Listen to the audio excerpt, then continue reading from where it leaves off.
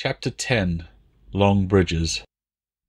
"Atratinus, you have a terrible habit of letting the cold air in," General Silius complained. "You and your dog can enter without inducing a chill in an old man, surely." Marcus hurried into the general's room. "My apologies, sir," he said, and signalled for me to sit. "You summoned me?" The general nodded. His lip curled slightly. "I'd have told you by now if I hadn't." "Sir." "Is that all you can say?" Silius demanded. He was almost as hard to read as Marcus. I wasn't sure if that was humour or exasperation in his tone. "Sir?" Marcus repeated. "I see the campaigning has not delivered you a sense of humour, Decurio." Silius looked suspicious. "Unless that was meant to be a joke." "I'm not one to laugh at my commanders, sir," Marcus replied. "You might find it to your benefit to laugh with them from time to time, though." Silius grinned. "Sir?" The general rolled his eyes and picked up a wax tablet. After a moment of exaggerated study, he nodded and looked up. "Right, yes, it's a matter of logistics, you see." "Logistics, sir?" "Officially, the boys you came in with are going back north and getting home by boat. But space is at a premium.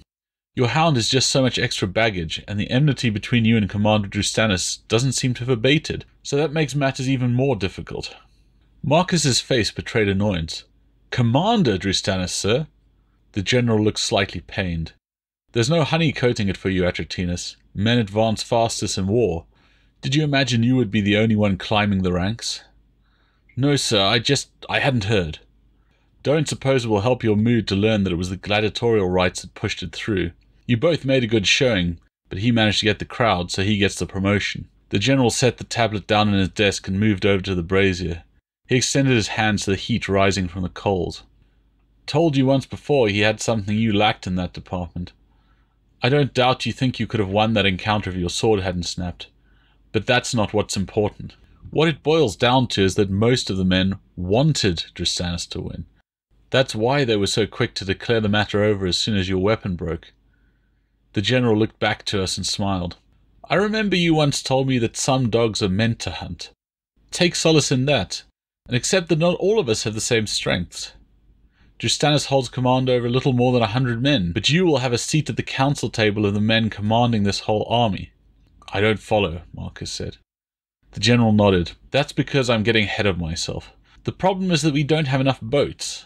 Nor can we afford to have any bad blood when the men must already contend with cramped and uncomfortable conditions.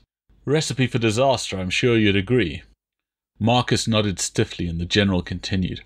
"When confronted with these issues, I ask myself what the point of wasting a good scout on a sea journey is.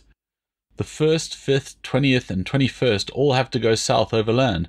Where would you say your talents would be better deployed?" Marcus stood straight. "I'm ready to serve in any capacity, sir."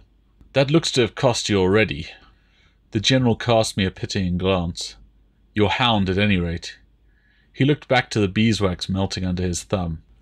"Don't take this temporary reassignment as any kind of censure. You would be serving me still. Have no fear that I would cast you aside so easily. I'll only be lending you to General Caesina for the duration of the journey." "I'm gratified to hear that, sir, though I'm also ready to serve where I'm most needed." "I should think so. Caesina's a fine man and a canny commander. It was his boys doing most of the scouting in the Teutoburg, and they had good things to say about you." "Thank you, sir." "The thing is that the way south is going to be difficult. It's harsh terrain and marshland for much of the way, though where isn't in this pox-ridden country, eh? Still, I told Caesina I'd make you available to him. In fact, it's been agreed that you'll be attached to his staff. Bring some of that experience to bear." "Sir," Marcus saluted. "We're back to that again, are we? I hope you are more open with your views when you're on Caesina's staff. I don't want him to go saying that his new master of scouts is a mute."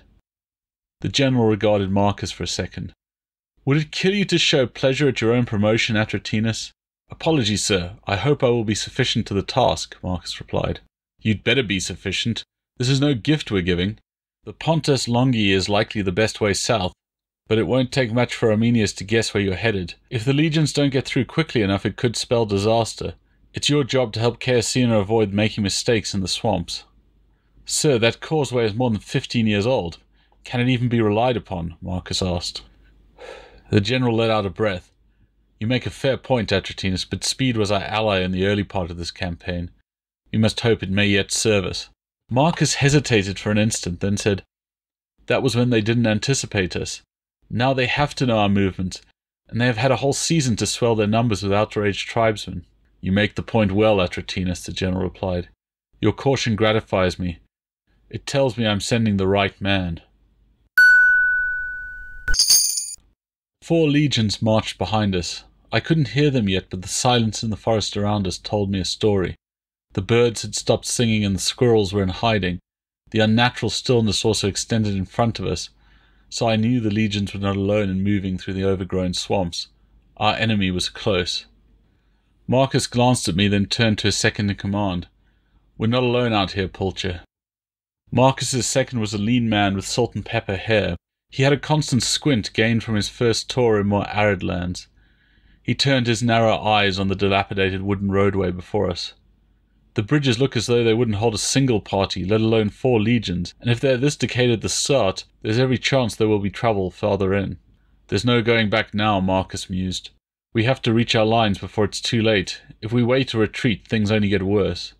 The chief was right when he recommended speed. Perhaps we were being a bit optimistic to think we could outrun the tribesmen. A bit optimistic? Numerius Pulcher asked, raising one of his heavy eyebrows. My master shrugged. You can look at it another way if you like. We always knew this was a likely outcome. But our lads have the grit to pull through if they stay tight and don't give in to panic. Pulcher nodded grimly. We've certainly kicked them from one end of this interminable forest to the other. I hope you're right. Neither man mentioned the spectre of the bones piled deep in the Teutoburg. We'll do it if each man does his duty, Marcus said resolutely before turning his horse. And, of course, if that rotten causeway doesn't just dump us straight into a bog. He spurred his mount on and I was forced to dash after the riders. I wish I could give you better news, sir, but there's little doubt in my mind that the enemy will be waiting for us. And that this cursed swamp will be near impassable, General Caecina supplied. Afraid I am forced to concur with your assessment, sir. Marcus took a look at Caecina's sour face and added, with regret. Ah, what have you to regret? A scout doesn't lay the land, he just reports on it. The general blew out a long breath and shook his head ruefully. It was optimistic to assume that we would be able to move fast enough to escape harassment. All that remains to us now is to bloody them bad enough that they will have to let us pass. Caecina glared into the shadowed corners of the tent. We'll see how far we get in the morning. Dismissed. Marcus saluted and left the tent without another word. The bridges stretched off to the west between low hills, but they were in poor repair and gave out almost as soon as the first units crossed them. Even those that held were perilous for the heavy baggage train that lurched along at the centre of our column. The better part of 2 decades flooding had done their work. Caecina ordered details to start the reconstruction of the damaged way, but almost as soon as work began, the tribesmen descended from the trees around us. Harsh cries broke the air and javelins and arrows rained down upon us. Many heads turned to the marching camp behind us. It was clear that more than one man would rather retreat than face the enemy coming from the hills. Marcus cursed and rode to Caecina's side. We must keep moving. If we start to retreat, they'll cut us down in this mud. The general nodded. We must not break. He called out to his officers, Protect the men repairing the road. Tell them to hold fast. And work fast. The sooner we have a way forwards, the better our chances of seeing the other side of the Rhine again. Shouts rose through the ranks, and squads hurried to carry out Caecina's hasty orders. The legionaries fought as best they could, but the larger tribesmen had a distinct advantage in the mud and water that prevented them getting into range. Legionary armour didn't help, given the slippery footing and the way the mud sucked at men's feet. The German heavy spears did terrible business that first day. With no way to retreat, the army was forced to press forward. Some were given the task of repairing the way ahead, while others had to hold off the assaults. The horses were able to move through the terrain a bit better than men, but not well enough, and from the start the Germans made riders their special target. Caecina and his staff fell back behind the battle lines and reviewed their options. I stood witness to this meeting, already as sodden and covered with mud as I had ever been as a pup. We must have dry ground if we are to repel them, one of the staffers said. What's our best chance? The general looked to Marcus. I'd advise making for the plain over there. Marcus pointed ahead and the other riders craned to see the small stretch of relatively solid ground. It will at least allow us to set up fortifications and get out of this swamp. Caecina squinted, weighing the option. It looks workable. He turned to one of his staff. Have the bridge builders make for that point. The man hurried to obey. The fight raged through the afternoon. We pushed forward by inches, clearing a path through our enemies. The wooden walkway extended slowly behind its screen of flesh and Roman arms, the engineers screaming as fervently as those who died ahead of them. Exhaustion took its toll, and I could read the tension in those around me. My master watched the fighting from his horse, snarling at every man lost. I could tell he wanted to charge in more than once, but there was little that one man could do. "It's often easier to be in the front lines and have to watch and wait, isn't it, Atratinus?" Caecina commented. "A charge might drive them off for a bit, sir," Marcus replied to his commander. "True, but the bridgeworks are fragile enough without sending horses plunging in there. Besides, we're as likely to lose mounts we can't afford to be without as make any real impact. A cavalry charge loses much of its effectiveness when you get strung out in a swamp." Marcus slumped slightly, accepting the truth of the general's words. "They may not hold out long enough for the works to reach the drier ground," he observed. Caecina nodded. "You voice my own fear." The general looked over to the horizon where the sun was beginning to sink. "At this moment our hope is that darkness stops the fighting and gives us a chance to regroup." The legions held that last hour like a drowning man clutching to a spar.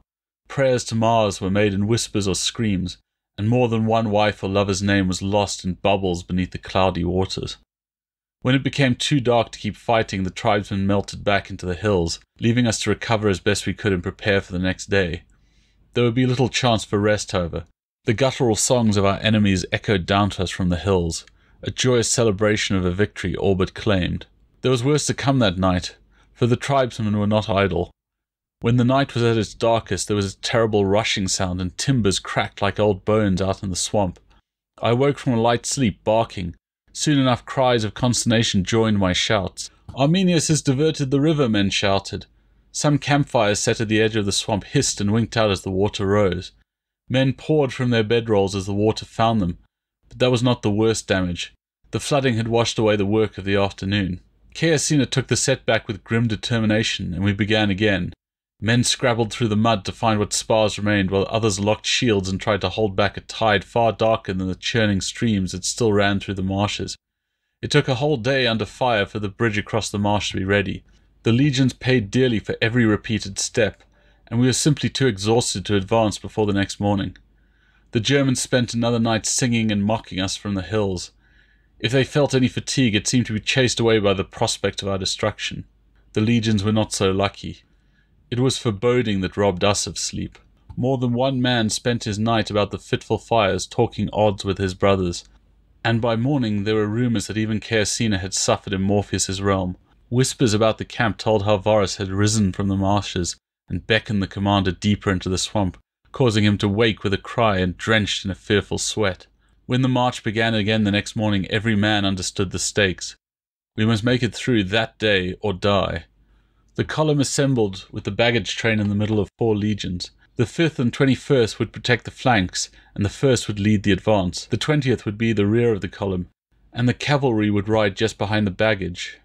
It was a common enough marching formation, but the general and his staff had thrashed out the order into the small hours of the morning, reminding all officers that the formation would have to stay together if there was to be any chance of reaching safety.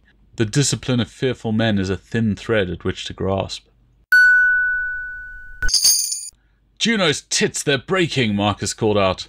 The Germans had hit us just as soon as we passed the point of no return. Worse luck, no sooner had the 20th braced for their first assault than the timbers beneath the wagons began to creak. We pressed on, but it hadn't been long before the bridge failed, and the baggage became stuck in the mud.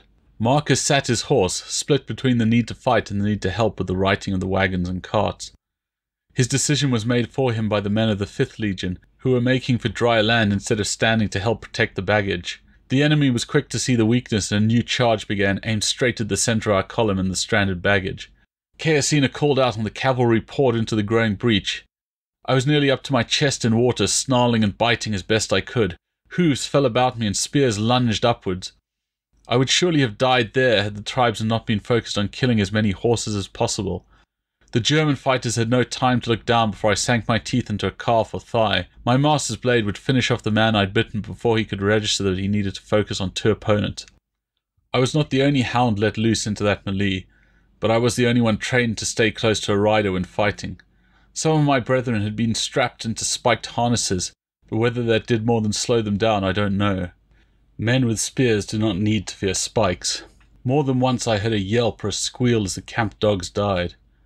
The words a dying man spat out meant little to me, but the pitiful deaths of other hounds tugged at the primal fear that had followed me since we piled the bones in the forest.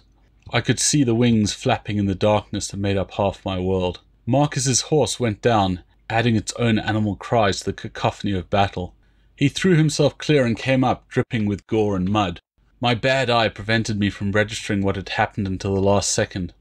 I threw myself away from the falling horse, and the wave of its impact sent me rolling through the shallow water.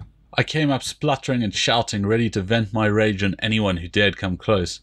A spear plunged towards me.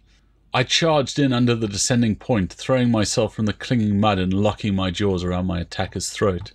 The German fell back gurgling, and I went with him, tearing as if I might hold back the howling things hovering above me with pure fury. Infantry rushed in behind me as cohorts from the 1st Legion ran to help protect the baggage. I kept tearing flesh, oblivious to anything else, until I felt a kick in my side. It was enough to sober me, and I danced back between Roman legs, desperately searching for Marcus in the chaos. The fighting had borne him away as he struggled to keep up with Caesina.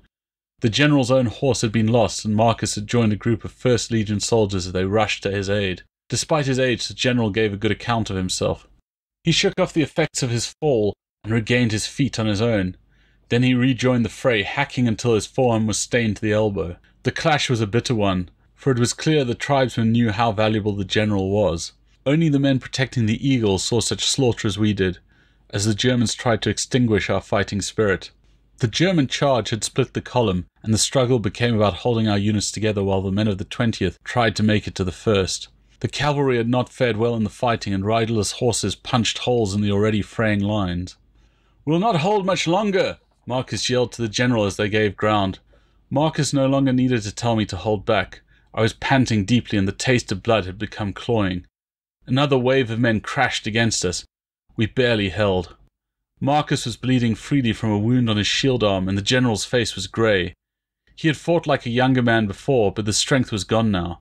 He cast his heavy eyes over our flagging line. "The baggage," he murmured. "Sir!" Marcus hacked the head off an incoming spear and dispatched its owner with a backhanded swipe. The general ignored him and turned to one of his other staff members. "They're going for the baggage train." More and more of our attackers were becoming distracted by the temptation of the goods carried in the carts. The wounded left defenseless in the wagons were quickly dispatched, and the tribesmen got down to squabbling over the spoils. This distraction blunted the German assault and gave us time to withdraw. "Give the signal to fall back now," Caesina bellowed to one of his subordinates. Moments later, trumpets sounded.